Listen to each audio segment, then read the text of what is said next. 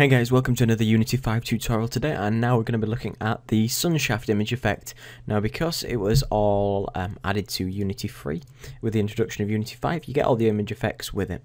So what we first need in our scene is a first person controller. You can import that from with your standard assets, and you'll also need the effects pack, which will be the image effects. You can usually right click that in the project panel, choose import package, choose characters and effects. If not, you'll be able to download it from the asset store through the client of the game engine. Now what we're going to do is, once we've imported your first person controller, we'll select the first person character, and that will be our character in the inspector. You'll see it looks like a normal character. If we go component, image effects, rendering and sunshafts. Now we'll go through the things that all of these do. Now basically the resolution is how high quality your sunshafts will be, so we'll have those on high for now because we're working on PC, high end.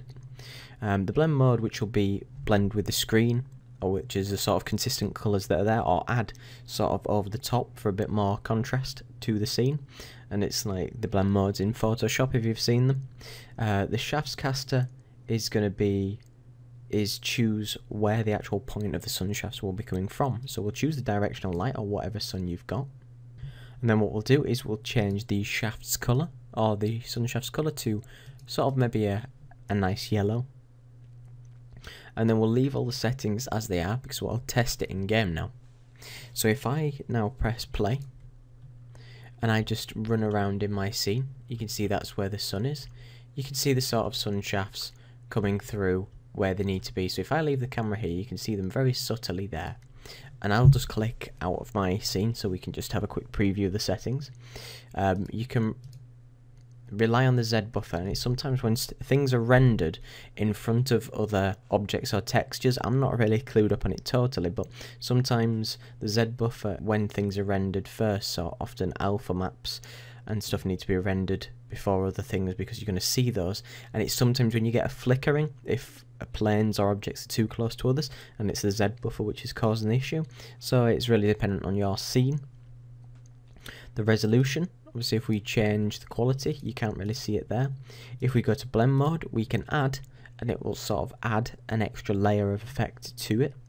We can change the threshold colour, so that will make the colour a little bit crazy. So what we can do is maybe just tone it down by making it a bit closer to white. We can add the distance fall off, so if we make the actual fall off lower, you will get more sort of ray coming through. If we change the blur size and increase that, we'll get a much larger blur that falls all the way down through our scene. The blur iteration just blurs the whole edging and stuff just to make it less sharp, because sort of sunshaft is not very sharp, and the intensity would obviously increase the actual overall how intense the actual sunshaft is. Now if we press play, you'll notice that we get some sunshafts. Some of them look a little bit odd. You might need to change the direction of where your directional light is facing, but it just sort of gives you an effect of where the sunshafts and how you could possibly create them with the image effects that you've got out of the box in Unity.